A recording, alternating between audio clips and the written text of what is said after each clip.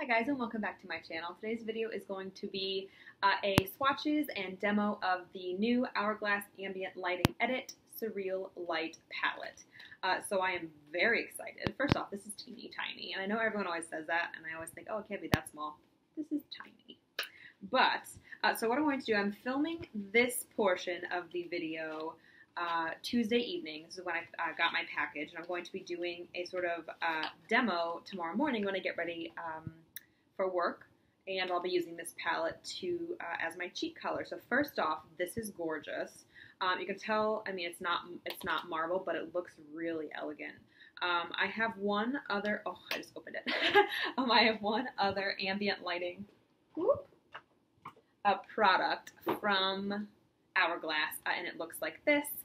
This is the ambient lighting powder in dim light. I actually used it as a highlight on my cheeks today and actually really enjoyed it. But this is what we're really here for, right? So let's go ahead and do some swatches. Okay, so this is what this beautiful palette looks like. I kicked myself over and over again last year for not buying the holiday palette. I even kept an eye out online for it. I know Nordstrom Rack had it for a while, but I wasn't know if I wanted to spend the $80. I'm really regretting that I didn't. But that's basically why I had to pick this palette up. So it's a good way to try a lot of these products at once. And I really think you get a good variety. So let's go ahead and do some swatching. So we get, this is a finishing powder, and that is in the shade Surreal Light. Then we have, let's see here, 2 is the bronzer, which is Surreal Bronzed Light, which is up here. And then we have the number 3, which is the blush in Surreal Glow.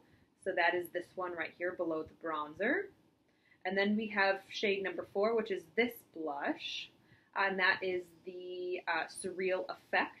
And then we have number 5, which is the strobe powder that is up here, and that is in the shade Surreal Strobe Light. It's really nice. They have everything laid out on the back for you. As you can see, there's a little palette in the that is numbered and mapped out, and then everything that you do get in the palette.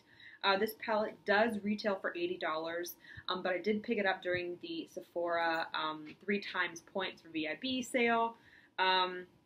I was just really afraid to wait any longer to pick this bad boy up because I didn't want to go out of stock before the 20% off sale that will be happening in November, I believe. So anyway, let's go ahead and get to swatching.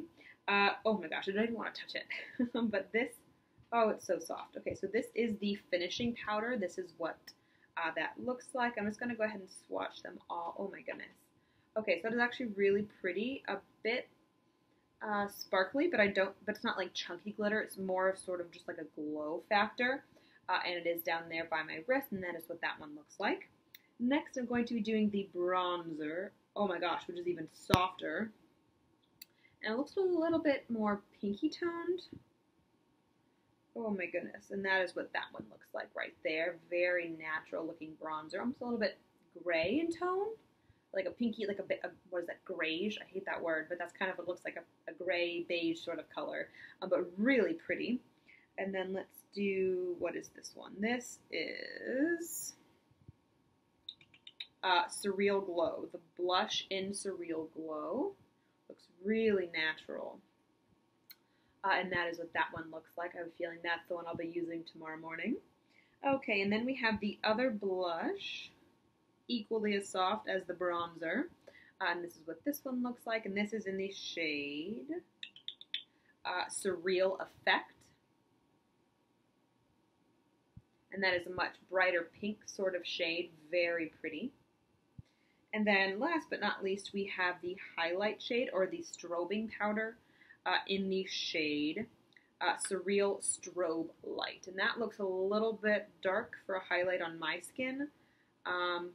It looks actually very similar to the Surreal Light shade down there, and that is that up there as well. I'm very excited to get into these products. Like I said, the second half of this video will be me using these products tomorrow morning when I am doing my makeup. First impressions, the powders are really smooth. They don't kick up too much powder at all. Is it worth $80? I guess we'll see after I use them tomorrow if I feel like I'm glowing to the gods in a really subtle way.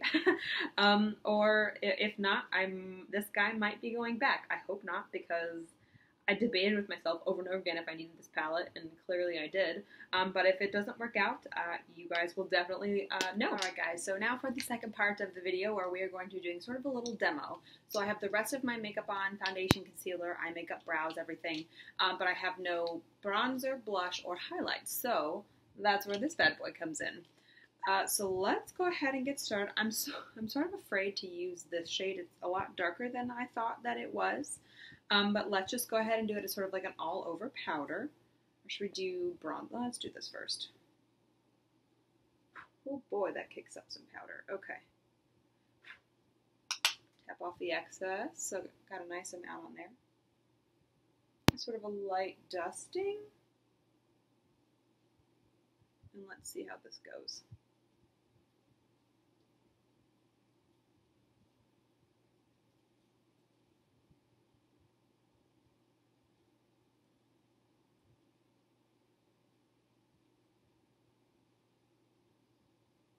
Okay, so I don't notice like a change in the color of my foundation or anything. It just looks really healthy, actually, really nice and glowy. I don't know if it's picking that up on, ooh, yeah, it is, on camera. And that's not even a highlight. So that was the finishing powder here. Now let's do a blush. I'm going to go with this, let's see, this more cool toned, yeah, this one up here, this more cool toned blush, because this might be a little bit too much of a pop of color, or too warm for the look that I have. I use the Modern Renaissance palette, and I have, what is it, Antique Bronze on my lid, and then Warm Taupe in the crease, and then Tempera as a brow bone. But let's go ahead and use, okay, so it picks up a nice amount of color, and I don't see not as much powder kick up as I did with the finishing powder. But let's go ahead and do blush. Excuse me while I smile to bring out my cheekbones.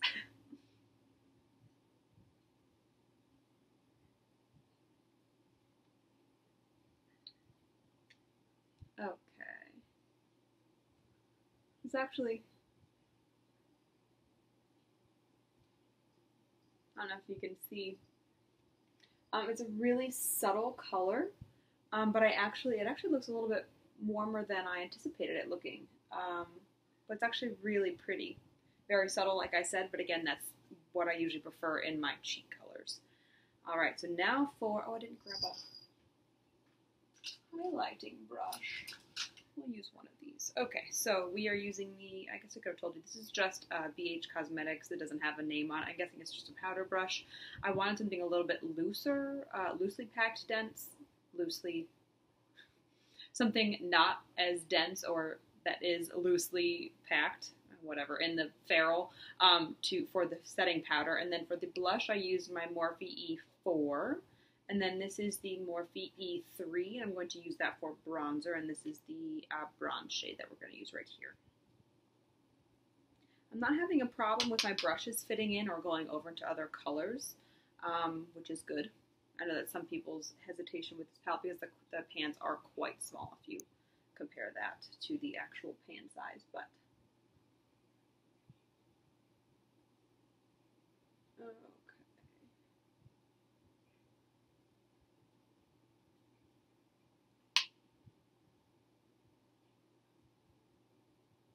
I don't do a whole lot of bronzing, sort of just under my cheekbone and then a little bit on my jawline, but mostly under the cheekbone and temples. Okay, so for bronzing, how do I feel about that? Ooh, looks a little patchy. Even though I did set my makeup with a, I feel like I just see a line down. I don't know if you can see it. And that's not even where I really applied. I didn't go like up and down, but there's like a line on my face. I'm not sure if that's from sleeping or if that's from this bronzer or what it's from. It is super subtle. I don't think it's going to be a contour shade. Not that I ever really contour my face. But that is what the bronzer looks like. I don't know if you can actually tell on my skin, but it does look like a little bit of color has been added back to my fair skin. And now for the highlight. This is another shade that I'm a little bit hesitant about, but hey, the finishing powder worked out great, so maybe this highlight will too. So we're going to use just, what is this, the e.l.f. small tapered brush for a bit of hot. That's just one little dab into that pan. Oh my gosh, okay. Tap off that excess, right?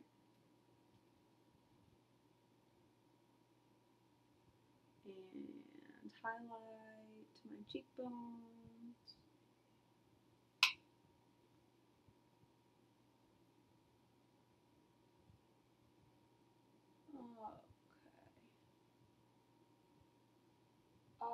I don't know that I'm actually even seeing anything. So when I swatch it, it's there. I don't know if I'm actually seeing it on my skin though. Maybe, oh no, I am. Okay, it's super subtle, but I have a window right here, which is why it looks better on this side of my face as opposed to my faraway window that's over there. And it is morning and it's not super bright out yet. But there's a little bit of glow that catches it when I do turn my head in the light. I don't know if I want to add any more. I'll add more to this side too. Okay, so again, this is a palette that is super, super subtle and is just sort of supposed to bring out a glow from, a lit from within or a glow from within sort of look, and I definitely think that that works with what we've just done on camera. I think I'm in love with this finishing powder. It really just gave a nice sort of glow all over sort of look. I don't know that I'd be able to use it as sort of like an undry powder or anything like that because it is super dark compared to my skin. With the light dusting, you can't even really tell the difference between my skin tone with the finishing powder on it. I do think I look pretty glowy, surprisingly, with that it's all powder products that we used. Let's see, can I deepen up anything?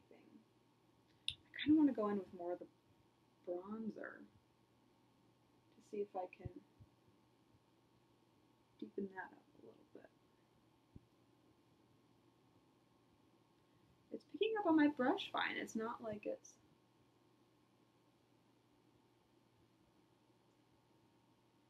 I just want to sort of blend it all together with the blush. Like I'm not going for like a super contoured look or anything. I don't know if that bronzer is all that buildable, and I sort of just see like a line on this side now too. Okay guys, we might have to work with this a little bit more before I decide if it stays or if it goes, but I do like the setting powder or the finishing powder quite a lot actually. But that is sort of a demo and the first impressions and swatches of this palette. I might have to use this a couple more times to decide if it's actually something that stays in my collection because it is pretty pricey. If that, can you guys see that on camera? It's like a red line. That can't be the bronzer, right? It can't be for $80. It can't be that bronzer. But yeah, I think I'm going to try it a little bit more before I make a final decision.